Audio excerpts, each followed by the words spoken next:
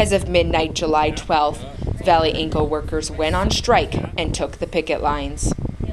We're in a labor conflict. When there's a conflict, it's never good. So let's not kid ourselves. A strike is not easy and it's not something good, but it is something at this point that had to be done.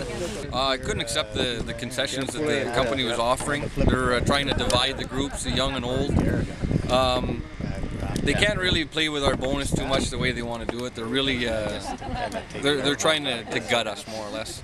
I don't think right now that they're asking for concession is negotiating in good faith. They're taking advantage right now of the economy, worldwide economy, and trying to make concessions, and that's not right. All they have to do is sit down at a table and negotiate with 6,500, and we're going to get a settlement that is fair for Vale Inco and fair for the community of Sudbury, the steel workers and all the workers.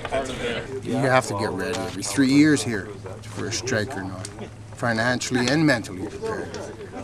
Because it is hard on the family, it's hard on the community, it's hard on everybody, right? Well, everybody's nervous. Nobody knows what's going to happen. You gave up monetary increases. We're afraid that Vale had an agenda going into this, and they have a plan.